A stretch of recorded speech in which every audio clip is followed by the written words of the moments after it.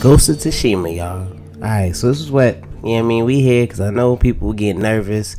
It's developed by Sucker Punch, of course, if y'all didn't know. But people get nervous, me included, about whether or not we were still gonna get this game, or like when we're gonna get this game, when they gonna, you know, give us a release date or something. Because right now, all the information we have is the information we got from E3 2018. Now, first, let me start off by saying that was only last year, so don't freak out. You know what I mean? I know we didn't get anything for 2019, but look, Sony didn't even show up, so we wasn't getting shit for that anyways. Thing is, you feel me? Obviously, the hype for this game is crazy. The game looks beautiful. It's gonna be beautiful. I'm sure the story is gonna be insane. I'm gonna talk a little bit about what I think the story is gonna be like when we get, you know, later on in this video. But first, we'll start off, you know, by saying, you know what I mean, don't worry. You know what I mean? First of all, I feel like Sucker Punch is a worthy and trustworthy, I should say, studio. You know what I mean? I meant to say game development company. Obviously, it has more than one studio. They haven't given us any bad games, to keep it 100. I don't remember them giving us any bad games. No, seriously, let's look at their track record. Infamous 1, Infamous 2, Sly Cooper 2, Sly Cooper 1, Infamous Second Son. They worked on Street Fighter Cross Tekken. They gave us Infamous Festival, whatever. The point is, they're solid. I wouldn't be too worried. You know what I mean? I would not be too worried.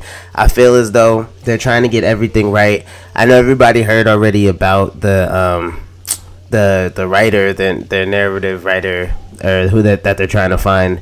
And you know, let's start by saying they already have a team.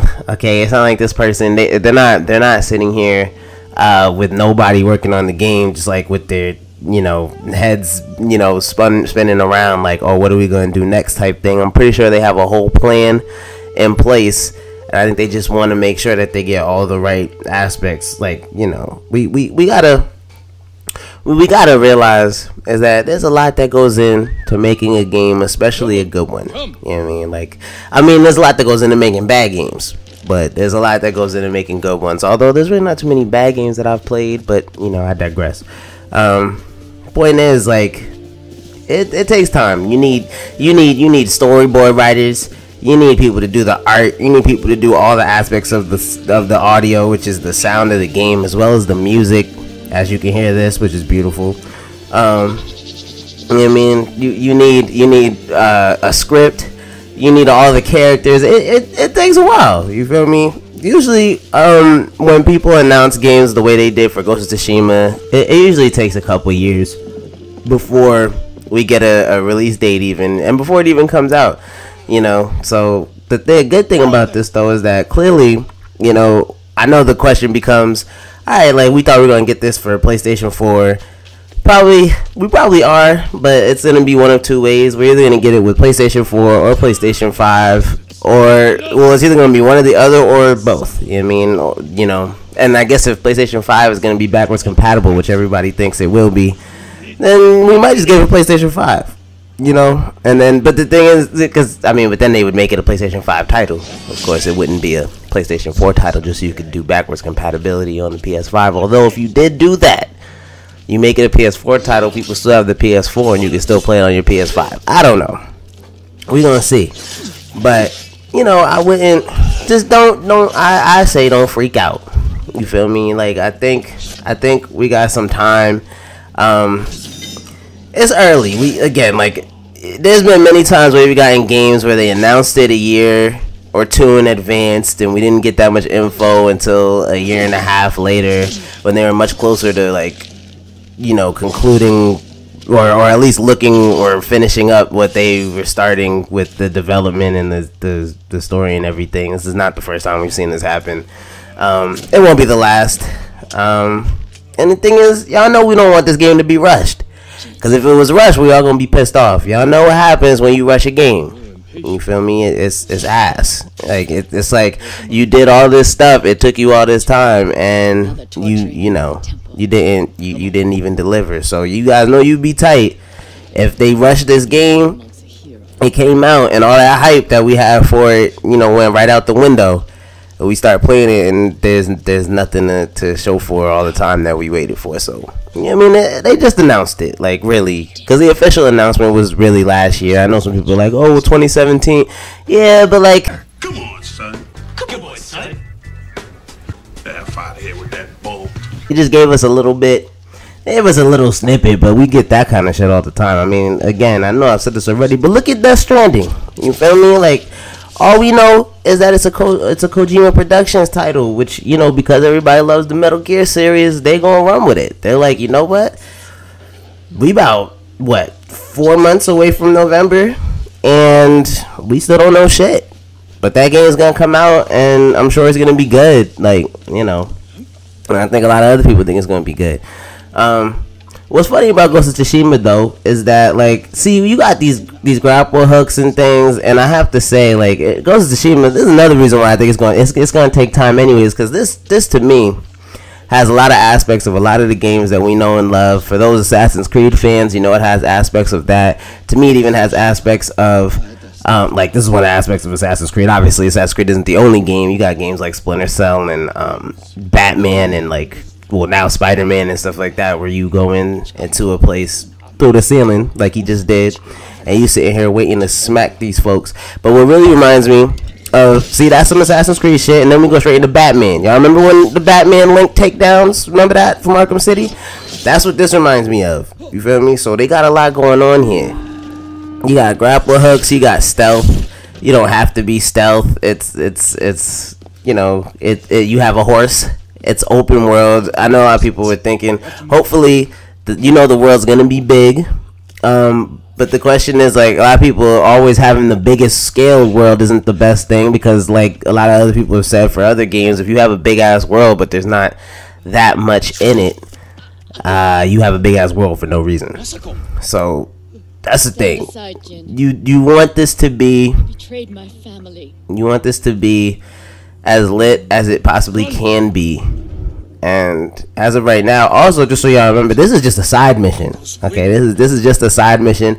This isn't anywhere near a story mission. I mean, I guess it shows you how. Because another thing that's Assassin's Creed that reminds me of is you recruit people. This is one of the people that you kind of get to recruit, although they already knew each other. But you know, that's you know, that is what it is. But I'm just saying, you know, so we should just be patient. You know, patience isn't the best thing, especially not for humans, because, you know, we always want our stuff right away. But I wouldn't worry about it. I mean, this fight, this scenery, this is gonna be beautiful. He said, hell no. You know what I mean? That also for, you know, for the narrative writer that they're looking for, people can actually look up, like, the you know, what they're looking for, because they're not just looking for experience, but they need people that have a bachelor's, and not only do they have to have a bachelor's, but they have to have knowledge and feudal Japan and Mongol era, because obviously this is the Mongol invasion from 2074. Yeah, I already know where I'm going with this. I meant to say 1274. God damn it.